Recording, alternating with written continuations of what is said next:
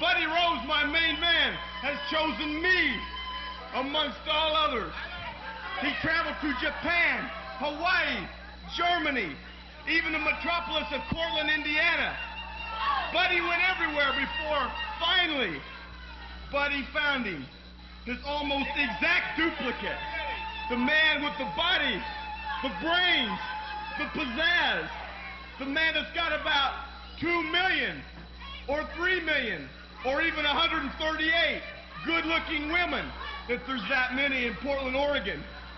And watch me as I go down that aisle one time, either in my $1 million robe or my $100,000 Bolero, made by one of my many beautiful chicks, if you know where I'm coming from, Frank.